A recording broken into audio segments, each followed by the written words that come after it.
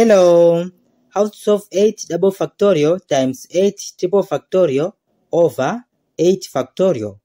So, it will be equal to, from here 8 double factorial is same as 8 times, because in here is double factorial, it will be 8 minus 2 is 6 times 6 minus 2 is 4 times 4 minus 2 is 2 times 1, then bracket times 8 triple factorial is same as 8 times, because in here is triple factorial, it will be 8 minus 3 is 5, then times 5 minus 3 is 2, then times 1 bracket over 8 factorial is same as 8 minus 1, it will be times 7, then times 6, then times 5, then times 4, times 3, times 2, times 1.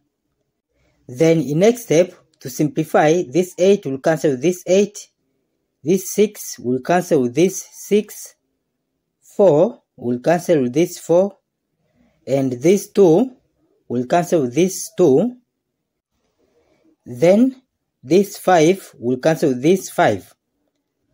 So, it will be equal to, from here 8 times 2 is 16, then from 16, 1 times 1 is 1, 16 times 1 is 16, then over 7 times 3 is 21.